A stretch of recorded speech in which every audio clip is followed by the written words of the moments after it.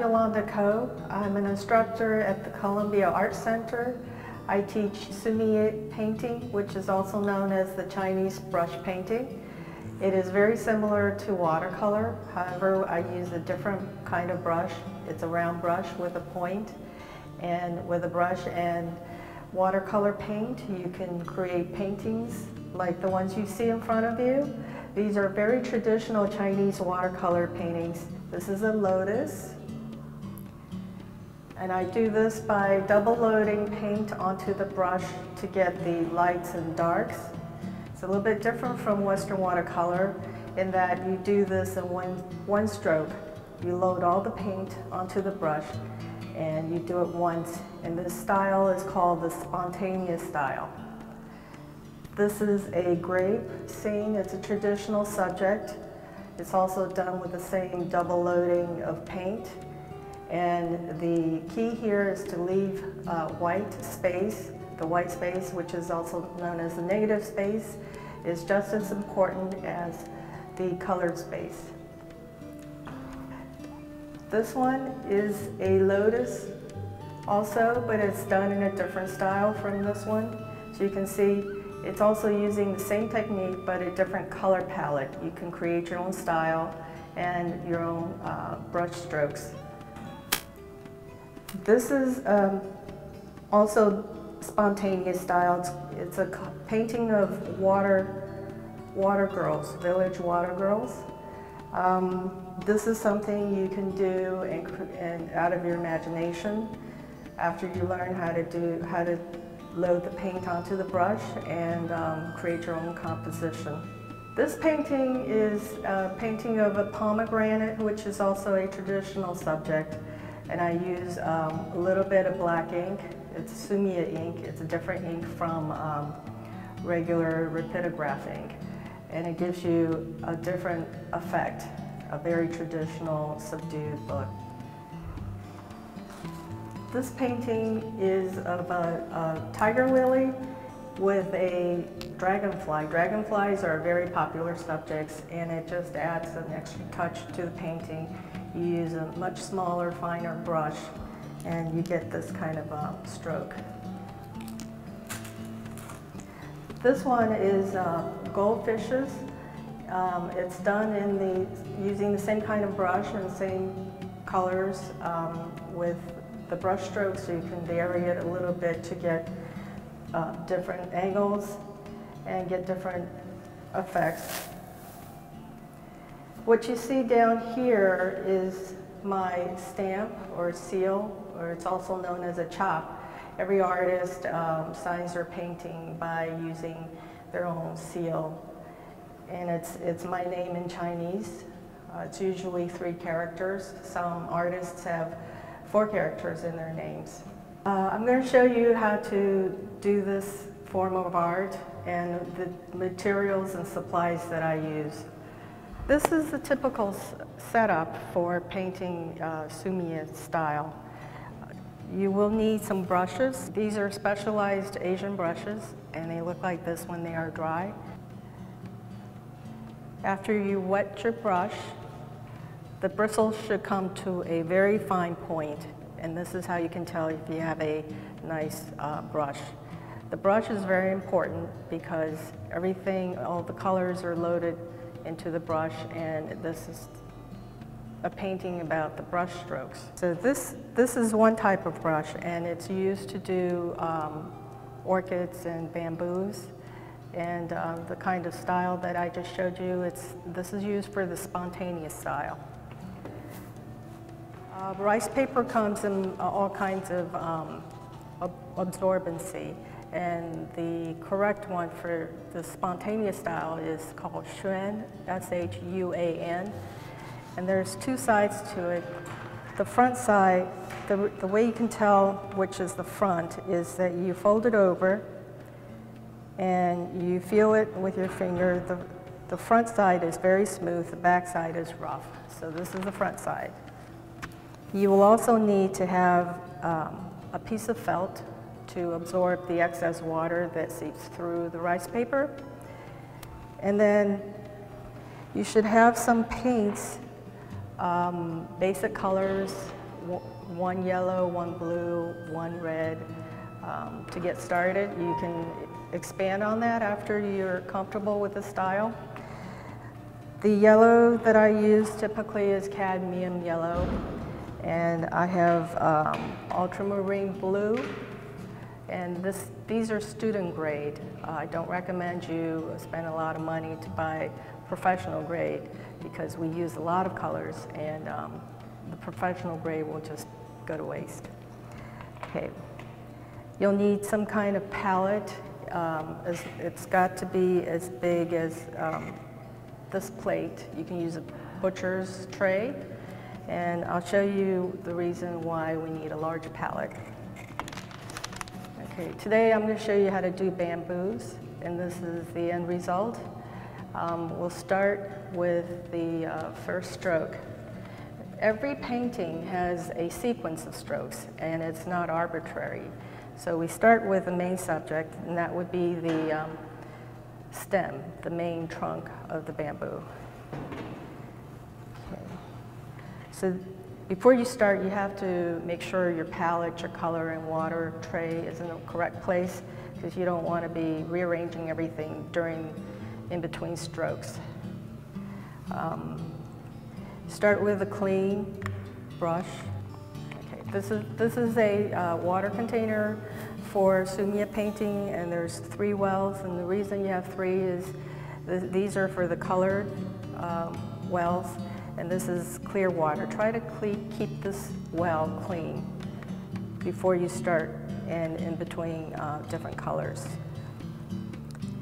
So you start with the lightest color, which would be the yellow. The key is to load the paint completely, cover the bristles completely by rotating it, and then you, this is the first load, and the next load, the double loading, would be the blue, the second shade. And you do this the same way by rotating. And remember to put your brush on a slant so that it absorbs all the colors. Don't just go to the tip, because that's not going to carry you far enough. So cover that bristle with blue. Halfway, just cover it halfway. Still keep a little bit of the yellow at the top. You can see the colors. There's clear water, there's yellow, and then there's blue. And at the very tip, here you just dip into a little bit of black. Don't let that overpower the other colors. Okay, this is a very wet brush, and you can tell because could be another drop of water if I let it stay upright long enough. Okay, so the first stroke is the trunk. And make sure you're sitting in front of your paper and you're aligned so that you get a straight stroke. Okay, there's enough paint on here to do the next stroke and to finish this entire trunk.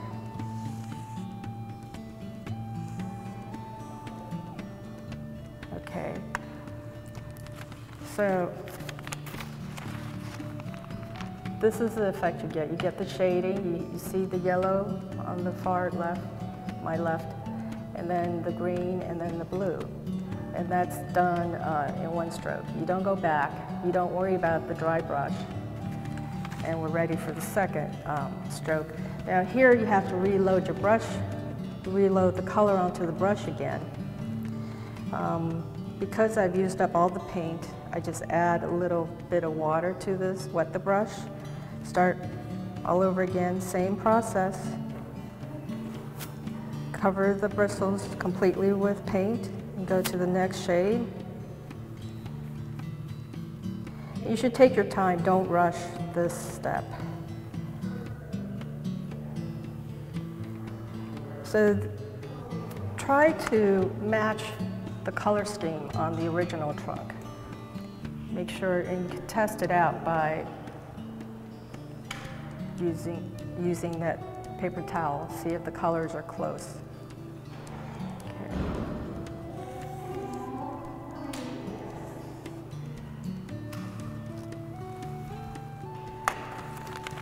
So these colors are pretty close, and I'm pretty happy with this. And the only way you can get the colors very close is if you take your time and load the colors slowly. Okay, so that's the first step, and that's the main subject. We're going to move on to leaves. Leaves are similar to, the color loading is similar to the trunks. Okay, so you start with yellow again, and take your time, make sure you evenly cover the brush. Now this is very easy to do, is to get clumps on it. So you want to smooth this out, make it all uniform, just by rotating and working the paint into the bristle.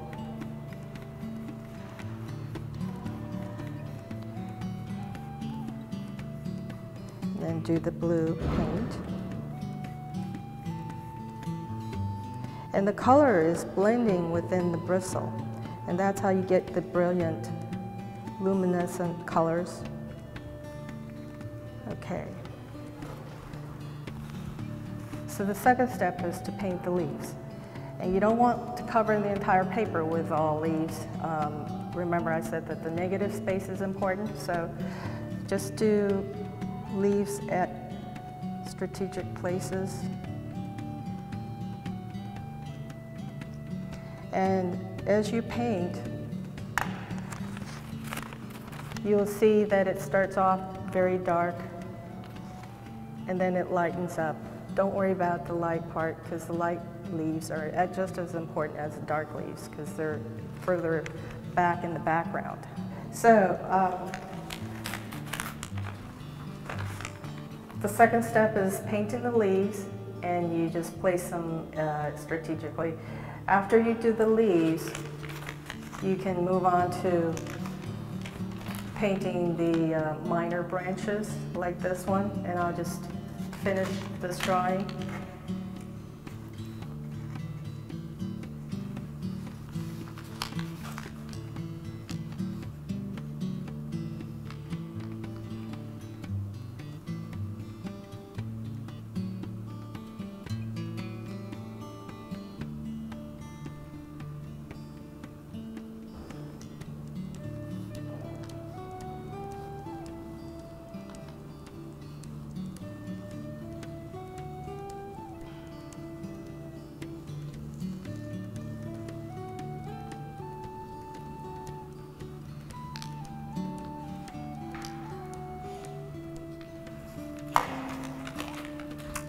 Okay, so that's the third step.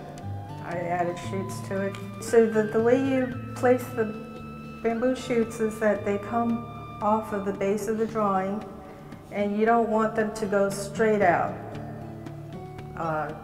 You want to keep them slightly slanted, maybe like between 15 and 20 degrees from the main trunk, because that's how the plant actually grows. And then you want to have these shoots come off of the joints. They're segmented as well, just like the large trunks. And you just do these very light, quick strokes to make them come off of the joints. So these strokes are darker in between the trunk lines, and that's the finishing touch.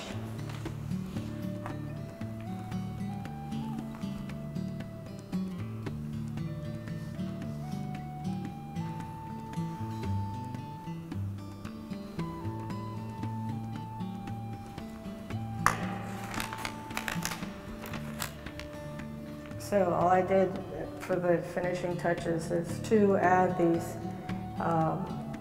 like an S-shape stroke, and after that you're finished. You should let the painting dry completely before you put your signature or your stamp on here. I'm an instructor with the Columbia Art Center, and I hope you've enjoyed this video. Hope you will register and see you in class.